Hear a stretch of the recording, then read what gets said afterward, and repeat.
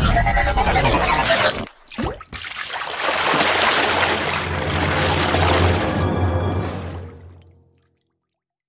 friends, welcome to listening. നമ്മൾ ഇന്ന് discuss ചെയ്യുന്നത് English main സബ്ജക്റ്റായി 4th semester BEd ചെയ്യുന്ന വിദ്യാർത്ഥികൾക്ക് വേണ്ടിയിട്ടുള്ള ഒരു വീഡിയോ ക്ലാസ് ആണ്. അപ്പോൾ ഈ ക്ലാസ്സിനായി നമ്മൾ റെഫർ ചെയ്യുന്നത് കെ ജമാലുദ്ദീൻ സാറിൻ്റെ ഇഫക്റ്റീവ് ടീച്ചിങ് ഓഫ് ഇംഗ്ലീഷ് എന്ന ബുക്കാണ്. ഇത് വളരെ ഇൻഫോർമേറ്റീവായ പുസ്തകമാണ്. നമുക്ക് ഏറ്റവും നല്ല രീതിയിൽ തന്നെ റെഫർ ചെയ്യാൻ സാധിക്കുന്ന വളരെ സിമ്പിളായൊരു ബുക്കാണ്. സോ ഈ ബുക്കിനെ അടിസ്ഥാനമാക്കിയിട്ടാണ് നമ്മൾ ഇന്ന് ഈ വീഡിയോ ക്ലാസ് ചെയ്യുന്നത്. നമുക്ക് നമ്മുടെ ക്ലാസ്സിലേക്ക് പോവാം. നമ്മളിന്ന് ഡിസ്കസ് ചെയ്യുന്നത് ഏറ്റവും ലാസ്റ്റ് ടോപ്പിക്കാണ്. ടോപ്പിക്കിൻ്റെ പേരാണ് ന്യൂ കരിയർ പ്രോസ്പെക്ട്സ്. എന്താണ് ന്യൂ കരിയർ പ്രോസ്പെക്ട്സ്? നമുക്ക് എന്താണ് ഈ ടോപ്പിക്കിനെ കൊണ്ട് ഉദ്ദേശിക്കുന്നതെന്ന് നോക്കാം. This era of information technology has opened several new job opportunities. നമുക്ക് അറിയുന്ന ഒരു കാര്യം തന്നെയാണ് അല്ലേ, ഇൻഫർമേഷൻ ടെക്നോളജിയുടെ വളർച്ച കൊണ്ട്, അതായത് ഇൻ്റർനെറ്റിൻ്റെ വളർച്ച മൂലം നമുക്ക് ഒരുപാട് പുതിയ ജോബ് ഓപ്പർച്യൂണിറ്റീസ് ആണ് ഇന്ന് നിലവിലുള്ളത്. ഓൺലൈൻ ടീച്ചിങ്, യെസ്, നമ്മളിപ്പോൾ ചെയ്തുകൊണ്ടിരിക്കുന്ന ഒരു ജോബ് തന്നെയാണത്. Online teaching, outsourcing, content writing, blogging, event management, anchoring etcetera are some of them. So information ടെക്നോളജിയുടെ ഡെവലപ്മെൻറ്റ് മൂലം ഉണ്ടായ ഓരോ ജോബ് ഓപ്പർച്യൂണിറ്റീസാണ് ഇവിടെ ലിസ്റ്റ് ചെയ്തത്. Let us discuss dum each in detail. അപ്പോൾ നമുക്ക് ഓരോ ജോബ് ഓപ്പർച്യൂണിറ്റീസും ഡിസ്കസ് ചെയ്യാം, ഡീറ്റെയിൽ ആയിട്ട് തന്നെ ഡിസ്കസ് ചെയ്യാം. ആദ്യത്തെ ജോബ് ഓപ്പർച്യൂണിറ്റിയാണ് ലാംഗ്വേജ് ട്രെയിനർ. അപ്പോൾ ആരാണ് ലാംഗ്വേജ് ട്രെയിനർ, അതുപോലെ തന്നെ ലാംഗ്വേജ് ട്രെയിനറിൻ്റെ ക്വാളിറ്റീസ് എന്തൊക്കെയാണെന്ന് നമുക്കൊന്ന് നോക്കാം. A language trainer is a person who develops the learner's ability to use the language accurately and fluently with confidence. So, language trainerൻ്റെ ജോലിയാണ് ഇവിടെ പറയുന്നത്. അദ്ദേഹം നമ്മുടെ ലേണേഴ്സ്, അതായത് നമ്മൾക്ക് ഒരു പർട്ടിക്കുലർ ലാംഗ്വേജിനെ ഫ്ലൂവൻ്റ് ആയിട്ടും ആക്യുറേറ്റ് ആയിട്ടും ഉപയോഗിക്കാൻ വേണ്ടി ഉള്ള ഒരു ഓപ്പർച്യൂണിറ്റിയാണ് തരുന്നത്. Okay, he interacts with the learner freely. അദ്ദേഹം ലേണേഴ്സുമായിട്ട് ഫ്രീ ആയിട്ട് ഇൻട്രാക്ട് ചെയ്യുന്നു. അതുപോലെ തന്നെ and helps them to know the correct usage of target language and gives opportunity to practice the language in real life situations.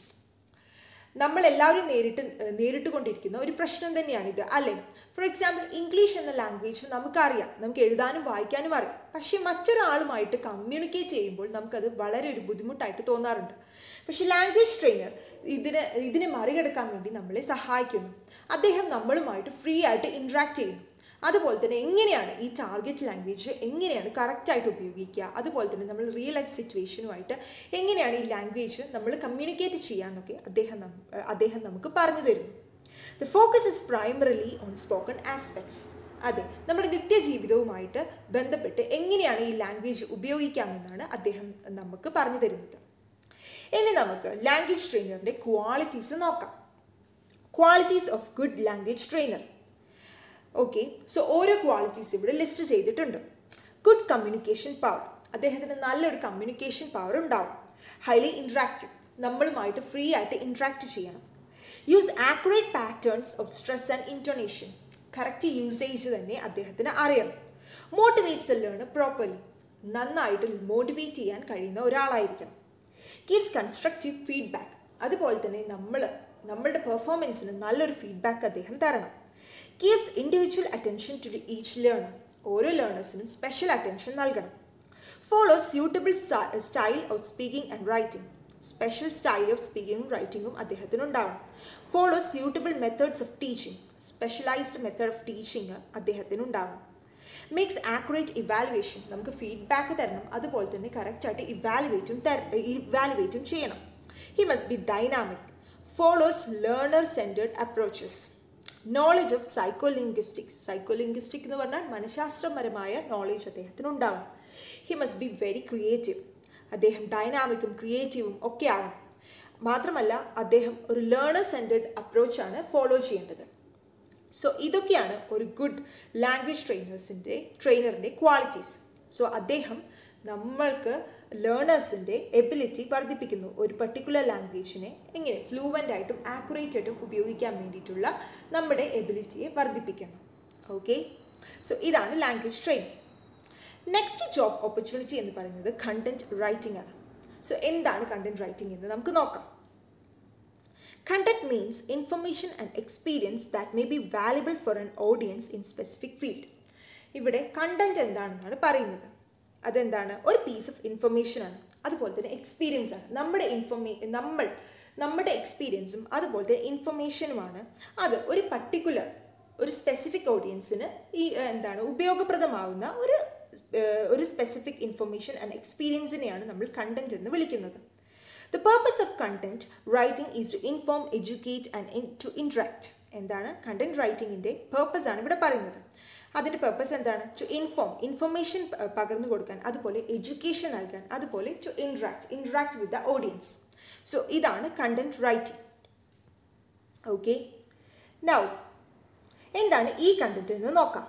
The content for using in computers or internet is known as e-content. ഇൻ്റർനെറ്റിൽ നമ്മൾ കൊടുക്കുന്ന കണ്ടന്റിനെ നമ്മൾ ഈ content എന്ന് വിളിക്കുന്നു. It can be defined as a collection of information on any topic systemized according to the choice of web users. Web യൂസേഴ്സിൻ്റെ ആവശ്യാനുസൃതമായി ഒരു collection of information നമ്മൾ എന്താണ് കണ്ടന്റ് ആയിട്ട് നൽകുന്നു ഇൻ്റർനെറ്റിൽ. Okay, the e-content contains relevant keywords, phrases that are most likely entered by the users in web searches. So വെബിൽ നമ്മൾ search ചെയ്യുമ്പോൾ, for example ഗൂഗിളിലൊക്കെ നമുക്ക് search ചെയ്യുമ്പോൾ നമുക്ക് ആവശ്യമായ കണ്ടന്റ് നൽകുന്ന ഒരു ജോബാണ് ഈ കണ്ടന്റ് റൈറ്റിംഗ്. ഓക്കെ, ഇനി ഗുഡ് കണ്ടന്റ് റൈറ്റിങ്ങിൻ്റെ ഫീച്ചേഴ്സ് എന്തൊക്കെയാണെന്ന് നോക്കാം.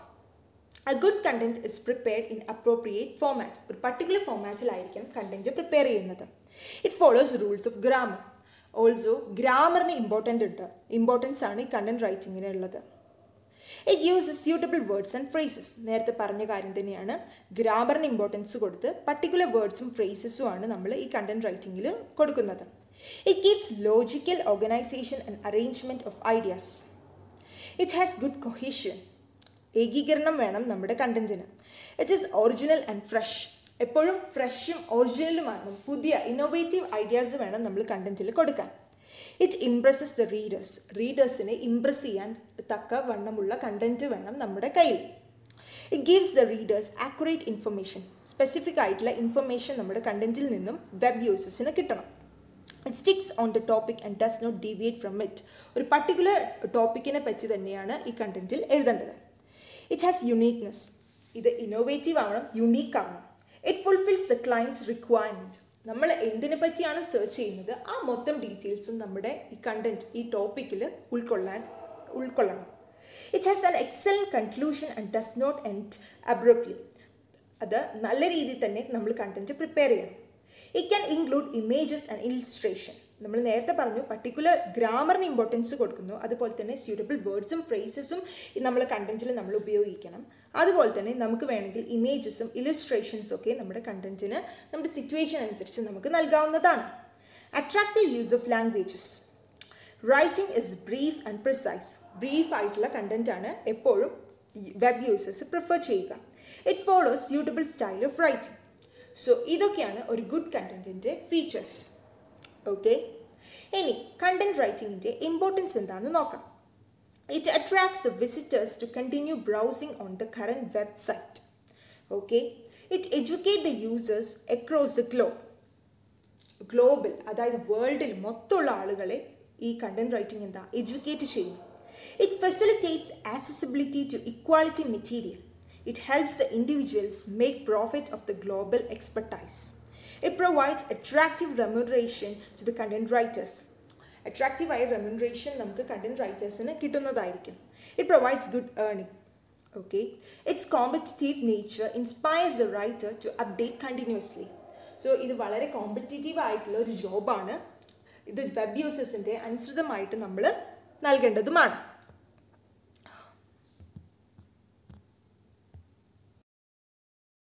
അടുത്തതായിട്ട് നമ്മൾ ഒരു ഗുഡ് കണ്ടന്റ് റൈറ്ററിൻ്റെ ക്വാളിറ്റീസ് എന്തൊക്കെയാണെന്നാണ് നോക്കാൻ പോകുന്നത്. Good knowledge of the subject area. ഒരു പർട്ടിക്കുലർ സബ്ജക്റ്റിനെ പറ്റിയാണ് നമ്മൾ കണ്ടന്റ് എഴുതുന്നത്. അപ്പോൾ ആ സബ്ജക്റ്റിനെ പറ്റി നല്ലൊരു നോളേജ് തന്നെ ഈ കണ്ടന്റ് റൈറ്ററിന് ഉണ്ടാവണം. Command over English, rich vocabulary skills വേണം. Ability to right in different styles. Ability to express the ideas and thoughts clearly. ഐഡിയാസും തോട്ട്സും നല്ല രീതിക്ക് തന്നെ എക്സ്പ്രസീവ് ചെയ്യാൻ അദ്ദേഹത്തിന് സാധിക്കണം. Good concentration. Ability to create interest in the readers. റീഡേഴ്സിൽ ഒരു interest ഉണ്ടാക്കാൻ അദ്ദേഹത്തിൻ്റെ റൈറ്റിംഗ് കൊണ്ട് സാധിക്കണം. Creativity, he must be creative. Ability to produce the original and fresh works. ഒറിജിനലും fresh വർക്ക്സുമാണ് നമ്മൾ റീഡേഴ്സിന് മുന്നിൽ എത്തിക്കേണ്ടത്. Open mindedness, high sense of responsibility. He must be responsible. Submission of the content to the client in right time. അതായത് he must be responsible ആയിരിക്കണം. Sufficient experiences in the field. Professional education in content writing. So ഇതൊക്കെയാണ് ഒരു good content writer ആവാനുള്ള qualities. Okay, ഇനി മൂന്നാമത്തെ job ഓപ്പർച്യൂണിറ്റിയാണ് online teaching. So ഈ ഒരു മേഖല എന്താണെന്ന് നമുക്ക് പരിശോധിക്കാം. Online teaching means teaching via internet. നമുക്കറിയാം, ഇൻ്റർനെറ്റിലൂടെയുള്ള ടീച്ചിങ്ങിനെയാണ് നമ്മൾ ഓൺലൈൻ ടീച്ചിങ് എന്ന് വിളിക്കുന്നത്. It take place in e-learning environment. The students experiences the class of the teacher in a virtual learning environment. So virtual learning environment ആണ് നമ്മൾ online ടീച്ചിങ്ങിലൂടെ സ്റ്റുഡൻസിന് നൽകുന്നത്. They interact with the teacher via online. ഓൺലൈനിലൂടെയാണ് കുട്ടികളും അതുപോലെ തന്നെ ടീച്ചറും പരസ്പരം interact ചെയ്യുന്നത്. They can also post their responses by email or chatting. Our response നമ്മൾ ടീച്ചറിന് നൽകാൻ വേണ്ടി ഉള്ള മാധ്യമം കൂടിയാണ് ഈ ഓൺലൈൻ ടീച്ചിങ്. സോ ത്രൂ ഇമെയിലും ചാറ്റിങ്ങിലൂടെയും അവർക്ക് അവരുടെ റെസ്പോൺസ് നമുക്ക് അവരുടെ ടീച്ചറിലേക്ക് എത്തിക്കാൻ സാധിക്കുന്നു. The evaluation in online learning is usually done by focusing on the responses posted by the students. E-portfolio is highly useful in online teaching as a means of assessment. So online teachingillude oru virtual environment aanu studentsinu ലഭിക്കുന്നത്. അതുപോലെ തന്നെ teacher student ഇൻട്രാക്ഷനും ഈ online ടീച്ചിങ്ങിലൂടെ സാധ്യമാവുന്നു. Because ഇവിടെ ഈ സ്റ്റുഡൻസിന് അവരുടെ ഡൗട്ടുകളെല്ലാം ഇമെയിലായിട്ടോ ചാറ്റായിട്ടോ നൽകാം. അതുപോലെ തന്നെ ടീച്ചറിന് അതനുസരിച്ച് കറക്റ്റായിട്ടുള്ള ഇവാലുവേഷൻ നടത്താം. Only a good teacher can become a good online teacher. Besides good teaching competence, ടീച്ചറിന് സബ്ജക്റ്റിൽ നല്ല നോളേജ് വേണം. പക്ഷേ അതുകൂടാതെ ഒരു ഓൺലൈൻ ടീച്ചർ ആവാൻ വേണ്ടിയിട്ടുള്ള എന്തൊക്കെ ഗുണങ്ങളാണ് അദ്ദേഹത്തിന് വേണ്ടതെന്ന് നമുക്ക് നോക്കാം. Sufficient knowledge of technical skills to make use of the internet resources and facilities is also required to B an effective online teacher. So technical സ്കിൽസും കൂടെ അയാൾക്ക് അല്ലെങ്കിൽ ഓൺലൈൻ ടീച്ചർക്ക് ആവശ്യമാണ്. An online teacher is a global teacher as his students are spread across the length and breadth of the world. So online ടീച്ചറിൻ്റെ ഒരു പ്രത്യേകത അല്ലെങ്കിൽ അദ്ദേഹത്തിൻ്റെ ഒരു അഡ്വാൻറ്റേജ് എന്താണെന്ന് വെച്ച് കഴിഞ്ഞാൽ അദ്ദേഹം ഒരു ഗ്ലോബൽ ടീച്ചറായിട്ട് മാറുകയാണ്. ബിക്കോസ് അദ്ദേഹത്തിൻ്റെ സ്റ്റുഡൻറ്റ് എന്ന് പറയുന്നത് spread across the വേൾഡാണ്, across the ഗ്ലോബലാണ്. Okay, so ഇതൊക്കെയാണ് ഓൺലൈൻ ടീച്ചർ. ഇനി നമുക്ക് ഓൺലൈൻ ടീച്ചിങ്ങിൻ്റെ ഫീച്ചേഴ്സ് എന്തൊക്കെയാണെന്ന് നോക്കാം. e-learning environment. യെസ്, നമ്മൾ നേരത്തെ പറഞ്ഞ പോലെ ഒരു വെർച്വൽ എൻവയോൺമെൻ്റ് ആണ്. Online interaction, e-learning material, online evaluation. Okay, so ഇതൊക്കെയാണ് ഒരു ഓൺലൈൻ ടീച്ചിങ്ങിൻ്റെ ഫീച്ചേഴ്സ്. ഇനി അഡ്വാൻറ്റേജസ് എന്താണെന്ന് നോക്കാം. It expands the teacher service domain. It expands the reach of curriculum to more students. So global ആയിട്ടുള്ള ഒരു ടീച്ചിങ് സിസ്റ്റമാണിത്. സോ എന്താണ് it reaches the curriculum to more students. ഒരുപാട് കുട്ടികളിലേക്ക് നമുക്ക് നമ്മുടെ ക്ലാസ്സസ് എത്തിക്കാൻ സാധിക്കും. It helps the teachers identify new ways of teaching. It helps the teacher meet diverse students, different varieties of students-നെ meet ചെയ്യാനുള്ള ഒരു അവസരം കൂടി ഓൺലൈൻ ടീച്ചിങ്ങിലൂടെ ടീച്ചറിന് ലഭിക്കുന്നതാണ്. It enhances the teacher's exposure. ടീച്ചറിൻ്റെ എക്സ്പോഷ്യർ വളരെയധികം വർദ്ധിക്കുന്നു. It has flexibility with regards to location and time. It facilitates better professional updating. It is a good source of income. Also ഇതൊരു ഗുഡ് സോഴ്സ് ഓഫ് ഇൻകം ആണ്. So ഇതൊക്കെയാണ് online ടീച്ചിങ്ങിൻ്റെ advantages. ഇനി നമുക്ക് online ടീച്ചിങ്ങിൻ്റെ limitations എന്തൊക്കെയാണെന്ന് നോക്കാം. So ഇവിടെ ഒരു 3 disadvantages ആണ് അല്ലെങ്കിൽ ലിമിറ്റേഷൻസ് ആണ് കൊടുത്തിരിക്കുന്നത്. എന്തൊക്കെയാണെന്ന് നമുക്ക് നോക്കാം. Connectivity problem, രണ്ടാമതായിട്ടുള്ള personal detachment, മൂന്നാമതായിട്ടുള്ള limitation എന്ന് പറയുന്നത് huge individual differences among the learners. So എന്താണ് ഫസ്റ്റത്തെ ലിമിറ്റേഷൻ എന്ന് പറയുന്നത് കണക്ടിവിറ്റി പ്രോബ്ലമാണ്. സോ ടെക്നിക്കൽ ഇഷ്യൂ ആണ് ഇവിടെ പറയുന്നത്. The problems related to the internet connectivity may create obstacles in the smooth conduct of online programmes and activities. Personal detachment.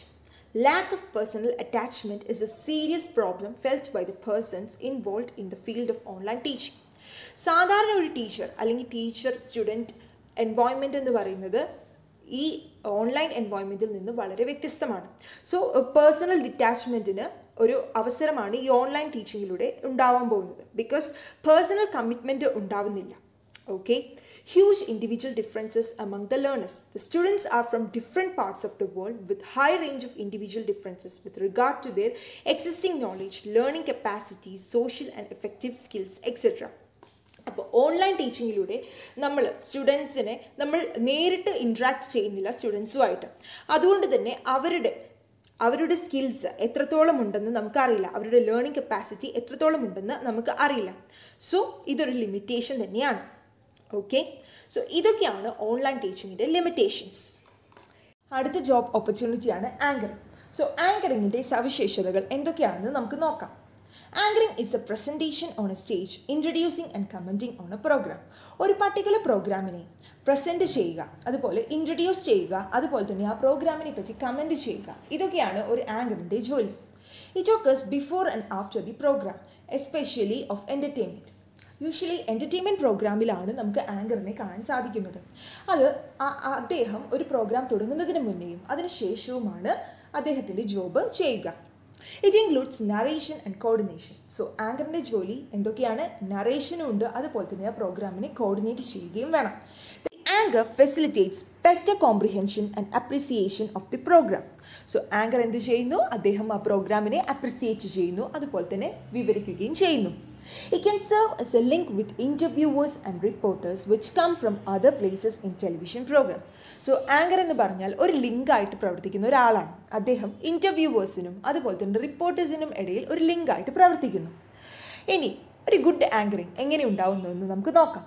Good anchoring is the result of a person's creativity, ability to organize ideas, inspiring capacity and presentation skill. So, ഒരു good anchor ആവണമെങ്കിൽ നമുക്ക് better ആയിട്ടുള്ള ഒരു presentation skill വേണം, അതുപോലെ നമ്മൾ creative ആവണം. So നമുക്ക് ഐഡിയാസ് ഓർഗനൈസ് ചെയ്യാനും സാധിക്കണം. Creativity is four creating new and captive ideas. These ideas are to be properly organized for presentation. So, ഈ ഐഡിയാസ് എന്താണ്? നമ്മൾ ബെറ്റർ ആയിട്ട് പ്രോപ്പറായിട്ട് നമ്മൾ അറേഞ്ച് ചെയ്യണം. Okay, presentation skills involves the ability to communicate effectively with good confidence. മാത്രമല്ല നമുക്ക് നല്ലൊരു കോൺഫിഡൻസും കൂടെ വേണം. ഒരു ആങ്കർ ആവണമെങ്കിൽ നമുക്ക് നല്ലൊരു കോൺഫിഡൻസ് വേണം. Use of good pronunciation, stress, ഇൻറ്റണേഷൻ, proper non-verbal aspects, suitable style, stimulus variation and sound modulation is important. So ഇതൊക്കെ നമുക്ക് അറിയുന്ന കാര്യമാണ്, കാരണം നമ്മൾ നമ്മുടെ ടി വി പ്രോഗ്രാമുകളിൽ നമ്മൾ ആങ്കേഴ്സിനെ കണ്ടിട്ടുണ്ട്. So he must be confident, അയാൾ ക്രിയേറ്റീവ് ആവണം, അതുപോലെ തന്നെ അദ്ദേഹത്തിന് ബെറ്റർ പ്രൊണൗൺസിയേഷൻ വേണം. ഇതൊക്കെയാണ് ആങ്കർ അല്ലെങ്കിൽ ഒരു ഗുഡ് ആങ്കർ ആവാനുള്ള സവിശേഷതകൾ. Scope of anchoring is very high today. Okay, it is due to the spread of electronic media. A special focus on developing this ability in students is like opening a new career opportunity of good social status for them. So, ഇതൊരു good ആയിട്ടുള്ള ഒരു job opportunity തന്നെയാണ്. ഇനി നമുക്ക് ആങ്കറിൻ്റെ qualities നോക്കാം. നമ്മൾ നേരത്തെ കണ്ട കാര്യം തന്നെയാണ്, അതിൻ്റെ ഒപ്പം എന്തൊക്കെയാണ് അഡീഷണൽ ആയിട്ട് ഒരു ആങ്കറിന് വേണ്ടതെന്ന് നമുക്ക് നോക്കാം. Good communication, creative comments and movement, okay, sense of humour, inspiring personality, instant comprehension, quick-wittedness, attractive presentation skills, good posture, standard movements, good confidence, consideration for others. So, ഇതൊക്കെയാണ് ഒരു ഗുഡ് ആങ്കർ ആവാനുള്ള qualities. So ഇതൊരു നല്ല job opportunity തന്നെയാണ്. സ്റ്റുഡൻസിന് ഏറ്റവും better ആയിട്ടുള്ള ഒരു ഓപ്ഷൻ തന്നെയാണ് ആങ്കറിങ്. ഓക്കെ, അടുത്ത ജോബ് ഓപ്പർച്യൂണിറ്റിയാണ് ഔട്ട്സോഴ്സിങ്. സോ എന്താണ് ഔട്ട്സോഴ്സിങ് എന്ന് പറയാം. Outsourcing means contracting with organizations and agencies outside one's country for doing work that could otherwise be done by employees within his country. So, ഒരു വിദേശ രാജ്യവുമായിട്ട് ഒരു കോൺട്രാക്റ്റാണ് ഈ outsourcing. So ആ രാജ്യത്തിലുള്ള ആളുകൾ ചെയ്യേണ്ട ജോലി നമ്മൾ ഒരു കോൺട്രാക്ട് പ്രോസസ്സിലൂടെ നമ്മൾ ചെയ്യുന്നു, മറ്റ് രാജ്യത്തെ ആളുകൾ ചെയ്യുന്നു. It is a practice used by different companies to reduce cost. So, cost reduce ചെയ്യാൻ വേണ്ടിയിട്ടാണ് കമ്പനി ഈ ഒരു ജോബ് ഓപ്പർച്യൂണിറ്റി നമുക്ക് തരുന്നത്. It is opposite to sourcing. Sourcing എന്ന ജോബ് ഓപ്പർച്യൂണിറ്റിക്ക് ഓപ്പോസിറ്റ് ആണ് outsourcing. Okay, for example, several works of American or European companies are done in China and India. അല്ലേ? Prominent outsourcing works include data entry, manufacturing of components, computer programming service, accounting function, training administration, customer service, payroll, etc. So ഇതൊക്കെയാണ് outsourcing ജോബിൽ main ആയിട്ടുള്ളത്. എന്തൊക്കെയാണ്? Programming services, accounting function, training, administration. Okay ആണല്ലോ. Outsourcing എന്ന് പറഞ്ഞാൽ സോഴ്സിങ്ങിന് opposite. ഇതൊരു contract ബേസിസിലുള്ള ഒരു ജോബാണ്, വിദേശ രാജ്യവുമായിട്ടുള്ള ഒരു കോൺട്രാക്റ്റ്. എക്സാമ്പിളായിട്ട് ഇവിടെ പറഞ്ഞത് അമേരിക്കൻ കമ്പനിയുടെയും യൂറോപ്യൻ കമ്പനിയുടെയും ഒക്കെ ജോബ് നമ്മൾ ചൈനയിലും ഇന്ത്യയിലും ഒക്കെ ചെയ്യുന്നുണ്ട്. ഇങ്ങനത്തെ ജോലിയാണ് നമ്മൾ ഔട്ട്സോഴ്സിംഗ് എന്ന് പറയുന്നത്. A relatively new trend in outsourcing is employee leasing, in which specialized vendors recruits, hire, train and pay their clients, employees, as well as arrange healthcare coverage and other benefits. Okay? ഇനി നമുക്ക് ഔട്ട്സോഴ്സിങ്ങിൻ്റെ advantages എന്തൊക്കെയാണെന്ന് നോക്കാം. It lowers operation cost. നമുക്കറിയാം companies ഇത് outsourcing നടത്തുന്നത് എന്തിനാണ്? അവരുടെ cost cut ചെയ്യാൻ വേണ്ടിയിട്ട്. It facilitates development of business. It facilitates easy availability of employees. എംപ്ലോയീസിൻ്റെ availability എന്താണ്? വർദ്ധിക്കുന്നു ഔട്ട്സോഴ്സിംഗ് വഴി. It facilitates recruitment of experts. It reduces labor-related problems. It is easy to terminate the service of an incompetent person. So, ഇതെന്തുകൊണ്ടും കമ്പനിക്ക് advantage തന്നെയാണ്. ഇനി disadvantages എന്തൊക്കെയാണെന്ന് നോക്കാം. Language barriers make customers unhappy. Language barrier ഒരു വലിയ പ്രശ്നമാണ്. Loss in control over the product or service. It damages local labor market. So, local labor marketനെ ഇത് വളരെയധികം എന്താണ് ബ്രേക്ക് ചെയ്യുന്നു, ഡാമേജ് ചെയ്യുന്നു അല്ലേ. Huge exploitation. Legal barriers as different countries have different laws. Weak rapport between the employer and employee.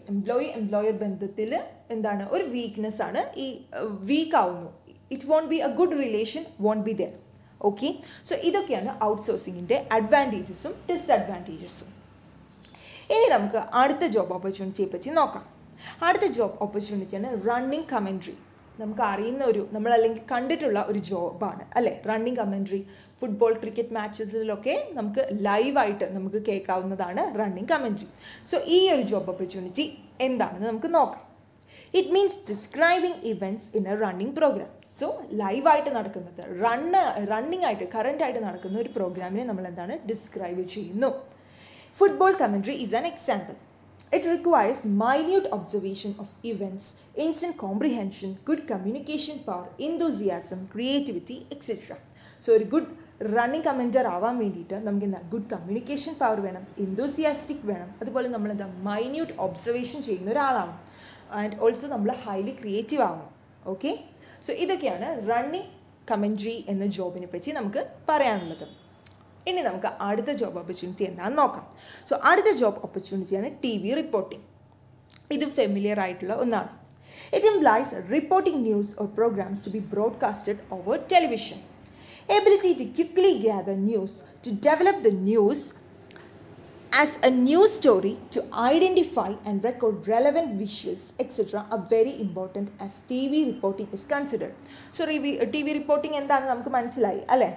Good communication skill, presentation skill with verbal and non-verbal support, creativity are essential for a person to be a successful as a TV reporter. So, TV reporter-ആയി success ആവാൻ അല്ലെങ്കിൽ നമ്മൾ succeed ചെയ്യാൻ നമുക്ക് എന്തൊക്കെ വേണം? നമുക്ക് good communication skill വേണം, അതുപോലെ പ്രസൻറ്റേഷൻ സ്കിൽ വേണം. പ്രസൻറ്റേഷൻ സ്കിൽ എന്താണ്? മസ്റ്റാണ്. Okay. With verbal and non verbal support. And also നമ്മൾ ഹൈലി ക്രിയേറ്റീവ് ആവണം. സോ ഈ ജോബിൽ എല്ലാത്തിലും നമ്മളെന്താ കോമൺ ആയിട്ട് കണ്ടിരിക്കുന്ന ഒരു കാര്യമാണ് ക്രിയേറ്റീവ് ആണ്. സോ നമ്മളെന്താണ് ക്രിയേറ്റീവ് ആവണം. Okay. To Shine in this jobs. അടുത്ത ജോബ് ഓപ്പർച്യൂണിറ്റി എന്താണെന്ന് നോക്കാം. അടുത്ത ജോബ് ഓപ്പർച്യൂണിറ്റിയാണ് ടെലികോൺഫറൻസിങ്. സോ ടെലികോൺഫറൻസിങ് എന്താണെന്ന് നമുക്ക് നോക്കാം. Teleconference is a conference of people from different location via telecommunication system. So telecommunication എന്ന് പറഞ്ഞാൽ മറ്റൊന്നുമല്ല കോൺഫറൻസ് ആണ് between people over different location but using through telecommunication system. So telecommunication സിസ്റ്റത്തിലൂടെ നമ്മൾ different പീപ്പിളുമായിട്ട് ഒരു conference നടത്തുന്നു. സോ ഇതാണ് teleconferencing. It facilitates discussion among persons in different locations without their physical presence at the venue of the meeting. So physical presence ഇല്ലാതെ തന്നെ നമുക്ക് എന്താണ് discussion നടത്താം teleconferencing വഴി. The word teleconference is a contraction of words telephone and conference. So telephone conferencing ഈ രണ്ട് വാക്കുകൾ കൂടിയിട്ടാണ് എന്താണ് teleconferencing എന്ന വാക്ക് വന്നത്. Computers and internets have given new meaning to it. Video conference and web conference etc. are new milestones in the sphere of communication. So നമ്മൾ teleconference അല്ലെങ്കിൽ video conference ചെയ്യാറുണ്ട് അല്ലേ, നമ്മൾ ഫ്രണ്ട്സുമായിട്ടൊക്കെ മീറ്റ് ചെയ്യാറുണ്ട്. സോ ടെലികോൺഫറൻസ് എന്ന് പറഞ്ഞാൽ ഒരു ഡിസ്കഷനാണ്, but between the people who are in different location. So this is done through telecommunication system. It facilitates inclusion of distant participants in a meeting. So ദൂരെയുള്ള ആളുകളെ നമുക്ക് എന്താണ് ഈ മീറ്റിങ്ങിലേക്ക് പങ്കെടുപ്പിക്കാൻ സാധിക്കും. Even at a shorter notice. It saves cost and problems of physical travel. So ഇതിൻ്റെ advantage എന്ന് പറയുകയാണെങ്കിൽ എന്താ, it saves cost and also physical travel എന്താണ് ഒഴിവാക്കുന്നു. It saves time. സോ എന്താണ് ഇത് ടൈം സേവ് ചെയ്യുന്ന ഒരു ജോബാണ് അല്ലേ. Conferences can be കൺവെൻറ്റഡ് at A shorter notice. So shorter notice കൊടുത്താൽ നമുക്ക് എന്താണ് ടെലികോൺഫറൻസ് നടത്താൻ സാധിക്കും. സോ ഇതാണ് ടെലികോൺഫറൻസിങ്, ഇത് നമുക്ക് പരിചിതമാണ്. ഇനി നമുക്ക് അടുത്ത ജോബ് ഓപ്പർച്യൂണിറ്റി നോക്കാം, അതാണ് ഇവൻറ്റ് മാനേജ്മെൻറ്റ്. ഇപ്പോഴത്തെ ട്രെൻഡിങ് ആയിട്ടുള്ളൊരു ജോബ് തന്നെയാണ് ഇവൻറ്റ് മാനേജ്മെൻറ്റ്. സോ അതെന്താണെന്ന് നോക്കാം. Event management is the application of the project management to the creation and development of festivals, programs, events and conferences. It involves studying the complication of the brand, identifying the audience, designing the event, audio, visual production, script writing, budgeting, negotiation, planning the logistics and coordinating the technical aspects before actually executing the modalities of the prospect event. It is a multi-dimensional profession. So event management എന്ന് പറഞ്ഞാൽ എന്താണ്, it is the application of the project management to the creation and development of festivals. So festivals-ഉം കോൺഫറൻസും ഒക്കെ വരുമ്പോൾ എന്താണ് അതിനെ design ചെയ്യുക, ഒരു പ്രൊജക്റ്റായിട്ട് മാറ്റുകയാണ് ഇവൻറ്റ് മാനേജ്മെൻറ്റ് ചെയ്യുന്നത്. Okay, it is A multi dimension profession. So ഇതൊരു multi dimension പ്രൊഫഷനാണ്. The person who plans and executes the event is called an event management. So ഏതൊരാളാണോ ഈ പ്രോഗ്രാം പ്ലാൻ ചെയ്യുന്നത് അതുപോലെ തന്നെ നടത്തുന്നത് അദ്ദേഹത്തെ നമ്മൾ ഇവൻറ്റ് മാനേജർ എന്ന് വിളിക്കുന്നു. Event managers and the team are often behind the scenes running the event. Okay, ഇവർ എപ്പോഴും എന്താണ് തിരശ്ശീലയ്ക്ക് പിന്നിലായിരിക്കും. സോ ഇതാണ് ഇവൻറ്റ് മാനേജ്മെൻറ്റ്. അടുത്ത ജോബ് ഓപ്പർച്യൂണിറ്റിയാണ് സോഷ്യൽ നെറ്റ്വർക്കിംഗ്. സോ എന്താണ് സോഷ്യൽ നെറ്റ്വർക്കിംഗ് എന്ന് നമുക്ക് നോക്കാം. Social networking is the practice of expanding the number of one social contact. എന്താണ്, നമ്മുടെ സോഷ്യൽ കോൺടാക്റ്റിനെ നമ്മൾ എക്സ്പാൻഡ് ചെയ്യണം by making connection through individual. So different പീപ്പിളുമായിട്ട് നമ്മൾ കണക്ട് ചെയ്യുന്നു, അങ്ങനെ നമ്മുടെ സോഷ്യൽ കോൺടാക്റ്റ് നമ്മൾ എക്സ്പാൻഡ് ചെയ്യുന്നു. ഈ uses website to communicate with people. So website ഉപയോഗിച്ചിട്ടാണ് ആളുകളുമായിട്ട് നമ്മൾ കമ്മ്യൂണിക്കേറ്റ് ചെയ്യുന്നത്. These websites R known as social sites. ഈ വെബ്സൈറ്റിനെ എന്താണ് വിളിക്കുന്നത്, സോഷ്യൽ സൈറ്റ് എന്നാണ് വിളിക്കുന്നത്. Social networking websites function like an online community of internet user. So ഇതൊരു ഓൺലൈൻ കമ്മ്യൂണിറ്റി ആയിട്ട് പ്രവർത്തിക്കുന്നു. The internet give access to millions of individuals looking to meet other people to gather and to share first-hand information and experience. Example ആയിട്ട് നമുക്ക് പറയാം Facebook എന്ന് പറയുന്നത് എന്താണ്, ഒരു social networking സൈറ്റാണ്. Okay, social networking establishes interconnected internet communities that help people make contacts. It increases the number of social and professional contacts. So ഇതെന്താണ്, നമ്മൾ social contact എന്താണ് എക്സ്പാൻഡ് ചെയ്യുന്നു. പ്രൊഫഷണൽ കോൺടാക്റ്റ് അതുപോലെ തന്നെ സോഷ്യൽ കോൺടാക്റ്റും എക്സ്പാൻഡ് ചെയ്യുന്നു. It facilitate sharing of information and services among people with a common interest. So common interest ആയിട്ടുള്ള ആളുകളുമായിട്ട് നമുക്ക് കമ്മ്യൂണിക്കേറ്റ് ചെയ്യാം, നമ്മുടെ ഇൻഫർമേഷൻസ് നമുക്ക് ഷെയർ ചെയ്യാൻ സാധിക്കുന്നു. It creates community of people across the state and national borders and territory. So ഇതാണ് social networking. എക്സാമ്പിളായിട്ട് ഞാൻ പറഞ്ഞല്ലോ ഫേസ്ബുക്ക്. ഓക്കെ, സോ അടുത്തത് എന്താണെന്ന് നമുക്ക് നോക്കാം. അടുത്ത ടോപ്പിക്കാണ് ഓൺലൈൻ എഡിറ്റിംഗ്. സോ എന്താണ് ഓൺലൈൻ എഡിറ്റിംഗ് എന്ന് നമുക്ക് നോക്കാം. A large number of editing works are done online today. So editing work എന്താണ്, ഇപ്പോൾ ഓൺലൈനായിട്ട് ഒരുപാട് എഡിറ്റിംഗ് വർക്ക്സ് ഇപ്പോൾ നടക്കുന്നുണ്ട്. The works to be edited are sent via email to the target person and they edit them as required and send them back. News editing, book editing, magazine editing, film script editing, etc. are done to great extent online across the world. So online ആയിട്ടാണ് എന്താണ് ഈ editing ഒക്കെ നടത്തുന്നത്. Okay, ഇനി online എഡിറ്റിങ്ങിൻ്റെ advantages എന്താണെന്ന് നോക്കാം. Accessibility to experts. So എക്സ്പേർട്സിൻ്റെ സഹായം നമുക്ക് കിട്ടുന്നു. It saves money, it saves time, global touch, quality products, international standards. So ഇതൊക്കെയാണ് ഓൺലൈൻ എഡിറ്റിങ്ങിൻ്റെ അഡ്വാൻറ്റേജസ്. ഓക്കെ ആണല്ലോ. സോ അടുത്തത് നമ്മൾ നോക്കാൻ പോകുന്നത് ബ്ലോഗിംഗ് ആണ്. സോ എന്താണ് ബ്ലോഗിംഗ് എന്ന് നോക്കാം. Blog is the abbreviation of web blog. So web ബ്ലോഗിൽ നിന്നാണ് ബ്ലോഗിംഗ് വന്നത്. It is A journal kept on the internet. So ഇൻ്റർനെറ്റിലുള്ള ഒരു ജേർണലാണ് ഇത്. It is frequently updated. It contains all sort of information the writer wishes to express and share. It generally consists of text and images. Video games, music, etc. can be added. Okay, so blogging എന്ന് പറയുന്നത് web ബ്ലോഗിൻ്റെ ഒരു അബ്രിവേഷനാണ്. അതുപോലെ തന്നെ എന്താണ്, ഇത് എപ്പോഴും update ചെയ്തുകൊണ്ടിരിക്കുന്നു. ഇതൊരു ജേർണലാണ്, ഇൻ്റർനെറ്റിലുള്ള ജേർണലാണ്. സോ ഈ ജേർണലിൽ എന്താണ്, എല്ലാതരം ഇൻഫർമേഷൻസും നമുക്ക് കൊടുക്കാം. അതായത് റീഡേഴ്സിന് ഇഷ്ടപ്പെട്ട ഇൻഫർമേഷൻസ് നമുക്ക് ഷെയർ ചെയ്യാം. അതുപോലെ ഇതിൽ ഇമേജസും വീഡിയോ ഗെയിംസും മ്യൂസിക്കും ഒക്കെ നമുക്ക് ആഡ് ചെയ്യാനും പറ്റും. The comments and feedback the visitors can leave on his blog can be read. A blog is also known as a web blog. So blogine നമുക്ക് web blog ആയിട്ടും നമ്മൾ വിളിക്കുന്നു. People who create blog are called bloggers. So who are bloggers? The people who create blogs are known as bloggers. The act of creating blog is called blogging. So blog create ചെയ്യുന്ന ആ ഒരു പ്രവൃത്തിയെ നമ്മൾ എന്ത് വിളിക്കുന്നു, blogging എന്ന് വിളിക്കുന്നു. Okay, so ഇതൊക്കെയാണ് ബ്ലോഗിങ്. സോ ഇതൊക്കെയാണ് നമ്മൾ എന്താണ് ഓൺലൈൻ ജോബ്സ് ആയിട്ട് നമ്മുടെ ഇൻ്റർനെറ്റിൻ്റെ അല്ലെങ്കിൽ നമ്മുടെ ഓൺലൈൻ ഫെസിലിറ്റി ആയിട്ട് നമുക്ക് ഉണ്ടായി വന്ന പുതിയ ജോബ് ഓപ്പർച്യൂണിറ്റീസ്. ഓക്കെ, ഇനി നമുക്ക് അടുത്ത ടോപ്പിക്ക് നോക്കാം. അടുത്ത ടോപ്പിക്കാണ് pre service and in service education. So എന്താണ് പ്രീ സർവീസ്, അതുപോലെ ഇൻ സർവീസ് എന്താണെന്ന് നമുക്ക് നോക്കാം. The courses which are to be undergone by an individual before entering a career service are described as pre-service courses. So എന്താണ് ഒരു course, നമ്മൾ ഒരു ജോബിലേക്ക് enter ചെയ്യുന്നതിൻ്റെ മുന്നേ ചെയ്യുന്ന ആ കോഴ്സിനെയാണ് നമ്മൾ പ്രീ സർവീസ് കോഴ്സസ് എന്ന് വിളിക്കുന്നത്. Example BEd, DEd. Okay, so BEdും DEdും ഒക്കെയാണ് പ്രീ സർവീസ് കോഴ്സിൻ്റെ എക്സാമ്പിൾ. നമ്മൾ ജോബിന് കയറുന്നതിന് മുന്നേ ചെയ്യുന്ന ആ ഒരു course. Okay, after entering the services of a career, the employees may require to undergo certain courses or training in order to update themselves in the field. So even after entering the job, we have to undergo certain courses. Such courses are called in-service courses. Example ആയിട്ട് ഇവിടെ പറയുന്നത് refresher courses. Okay ആണല്ലോ. So ജോബിന് മുന്നേ ചെയ്യുന്ന കോഴ്സാണ് pre service course. And job ചെയ്തുകൊണ്ടിരിക്കുമ്പോൾ നമ്മൾ ചെയ്യുന്ന കോഴ്സസ് ആണ് in service education. Okay, so ഇതെന്തിനാണ് ചെയ്യുന്നത് നമുക്ക് നോക്കാം. In service courses are evolved four A set of employees working in the same or similar field of works. It is compulsory for employees to do in-service courses being arranged for them from time to time. So sometimes in-service courses എന്താണ് compulsory ആവും. ഇനി നമുക്ക് pre service എഡ്യൂക്കേഷനും അഥവാ കോഴ്സും അതുപോലെ തന്നെ in service കോഴ്സസും തമ്മിലുള്ള വ്യത്യാസം എന്തൊക്കെയാണെന്ന് നമുക്ക് നോക്കാം. ഡിഫറൻസസ് നമുക്ക് നോക്കാം.